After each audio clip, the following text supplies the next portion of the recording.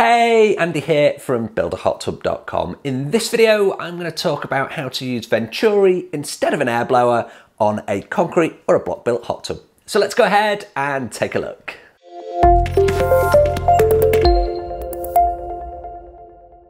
Okay, so this video was actually requested by a subscriber to the channel. They left a message underneath one of my previous videos asking how they could use a Venturi system rather than a blower on a concrete hot tub, and would I make a video for it. So this is that video, and of course if you've got any questions that I haven't answered on my channel, I'm always looking for ideas for new videos, always happy to make them, so just hit me up in the comments or get in touch via builderhottub.com, and if it's a good idea just like this one, then I'll definitely make the content.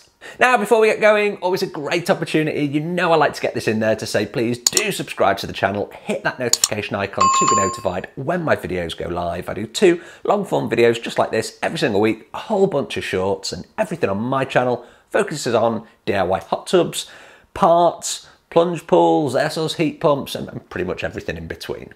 So with that out the way, firstly, let's talk about a more standard setup of a block or a concrete built hot tub using a gunite body, a jet pump and an air blower. So this is a gunite body and it has a 1.5 inch air line on the top, it has 2 inch water line on the bottom, and we have 2.5 inch which goes through the walls into the tub. And the way that it works is the water from the jet pump is sent on the 2 inch water line, it comes out of the front on a 1 inch pipe that's inside of the 2.5 inch pipe. I know there's lots of different sizes involved here, and that goes straight into the hot tub.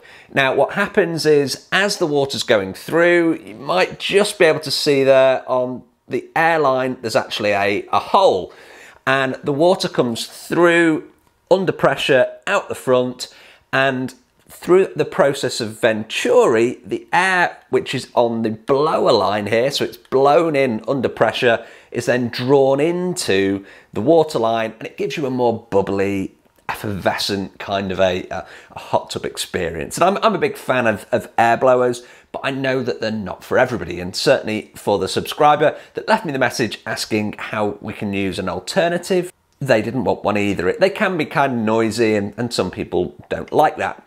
So how do we use this setup with Venturi? So in terms of a hot tub, as I've explained, the Venturi process is water moving quickly over a hole which then draws air into the hot tub jet. So if we're not going to use a blower, how are we going to get air into those lines? Well, it's pretty straightforward. What you're going to do is you're going to actually tee into the airlines and take your airline vertically up onto the level edge of the hot tub. On the level edge of the hot tub, and you can see a diagram here behind me of what I mean, there is going to be an air valve, and this is manually adjusted, and they look something like this.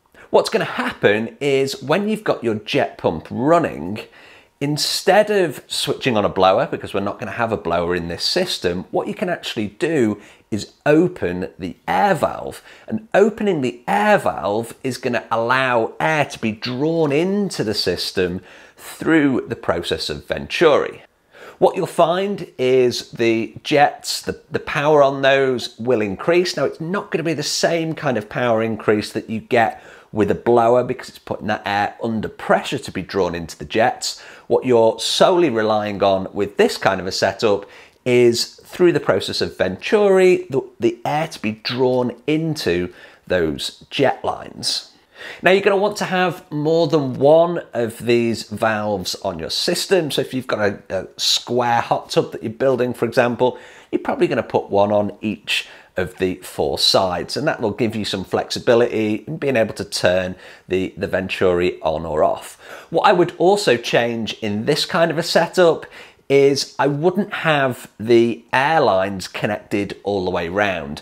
I would have, say I've got a 16 jet system, I would have 4 on each side of the hot tub, and I would have them on their own line with that Venturi valve, so the little air diverter that you can open up to allow air in.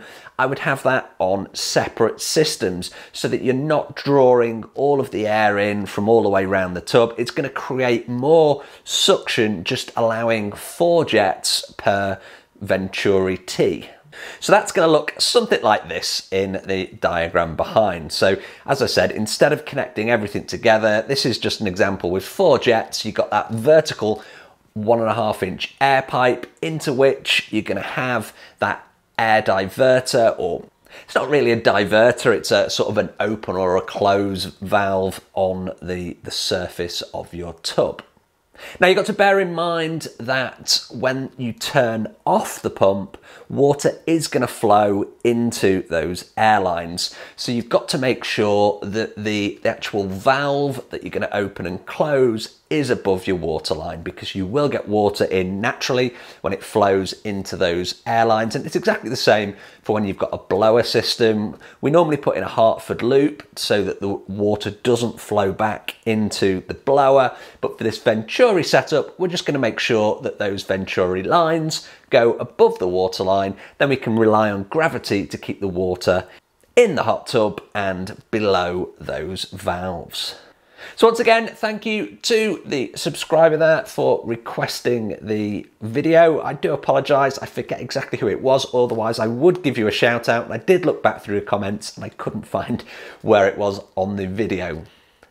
As always, I hope you found this short video useful. I do appreciate the view. Thanks ever so much for watching, and I will see you on the next video.